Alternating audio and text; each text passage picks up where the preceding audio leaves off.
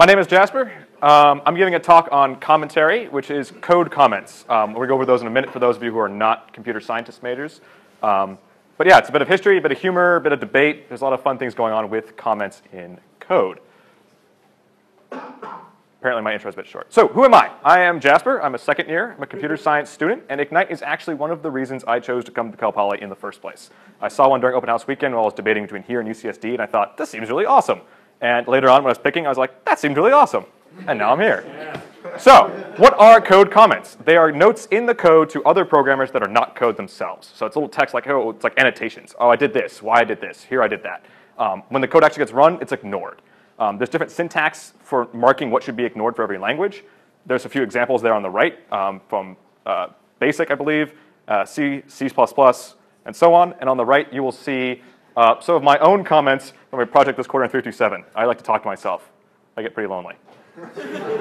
So, early comments, going back in time for those of you who may not know. They started out in languages like BASIC, COBOL, and Fortran, late 50s, early 60s. They were only the whole line because computers weren't very powerful and really wanted to know, can I just eliminate this entire line from the code? And they used a special location to indicate they should ignore them. In this case, this is Fortran. They did coding on punch cards. They literally punched out what letter you wanted on each column of a line, and every line was its own card. So because of this, the very first column was usually used to mark a comment, in this case, C. It was very quick to see, oh, there's a C, I can just throw this whole line away.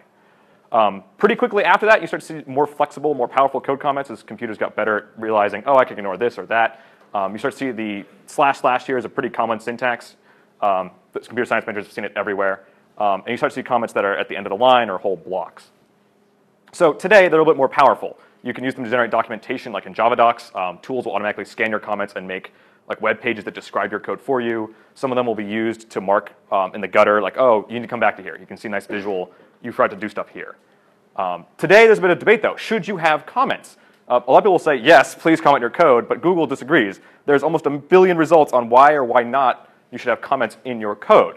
And the ultimate answer I found after searching and summing it down for you is, yes, kind of.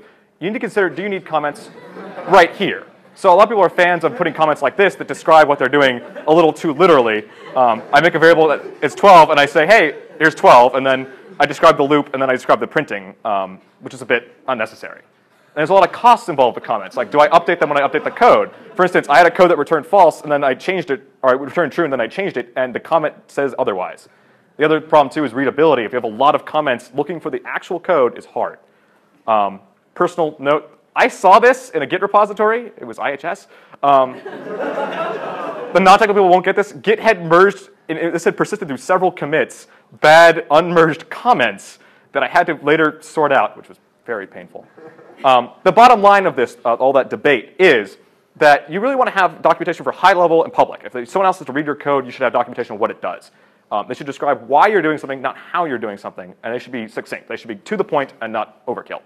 Now, there are issues with the content of comments. So comments are publicly available on any web page. You can see the code that runs the web page. You can see all the comments because JS is publicly available. It's not compiled. It's right there if you look at it.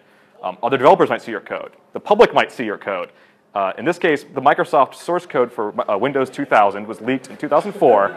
And these are actual comments from Microsoft programmers that the world was not supposed to see, but are hilarious. They call themselves morons a lot. This is actually pretty common. Programmers get frustrated. We write late at night. The Wikipedia page for offensive comments links to the number of swear words in an operating system called Linux, which is publicly available. That graph is of curse words in Git commits and Git code. Those are pretty fun. These are some terrifying comments, keeping with the theme of the night. You'll often see code describing, or comments describing really bad code you wrote late at night, with things like here be dragons, or magic, or I'm sorry.